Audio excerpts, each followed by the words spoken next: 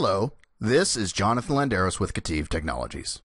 In my video today, I'm going to talk about how we can use iFeatures inside of Autodesk Inventor to help automate repetitive tasks. But first, what exactly is an iFeature? I like to think of an iFeature as Inventor's version of an AutoCAD block. It takes repetitive information and allows us to can it in such a way that we can place it multiple times quickly and easily. It can also make use of variables and tables to help us create variants of this geometry if there are variants of that information that we want to use over and over again. So we can also make these intelligent. But for this first video, let's go ahead and just extract a simple iFeature and place it on an existing part so we can see how the process works. Here I have a component that I've created, and I like to call it an iFeature generator. I created this component for the sole purpose of building the iFeature, and I like to save this in the background, so if I ever want to take this iFeature and adjust it, I have that original generator to use. So in this case, what I've got is a hole pattern for a handle in a door. So let's look at the features that generate this pattern. First, I have a sketch, and if we look at the sketch, we can see that it's got construction geometry and some lines where the holes are anchored. Now you'll notice it's not dimensioned to the edge. I'm doing that on purpose, and I'm also going to get rid of the projected geometry that Inventor creates with the sketch. And I'm doing that because I only want to get the geometry that is exactly related to this iFeature and not one bit more. I think it makes it a lot easier to place this when that time comes. Each one is a through hole in this case, created using the hole tool. It's the simplest way, and in truth, this is the most accurate way we'd probably be doing this in this case.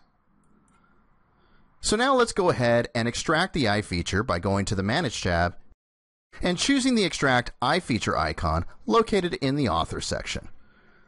Once that dialog box comes up, I can choose either on screen or in the browser to go ahead and select my iFeatures.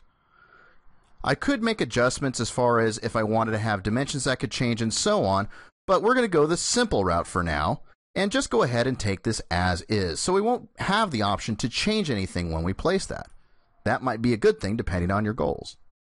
And I'm going to go ahead and save this out to the default location, which, by the way, can be changed to a network location if you want to share this among several users, for example. Now, we're going to switch to a file that has a door that requires the handle that uses this mounting pattern. On the Manage tab, I can go to the Insert iFeature button and select the iFeature I just created.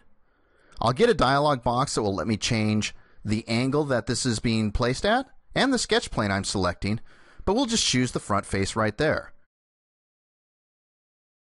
Hitting Next, I could change any values I allowed to be changed, but in this case I didn't allow anything. That might be a good thing if you don't want anybody messing with this feature.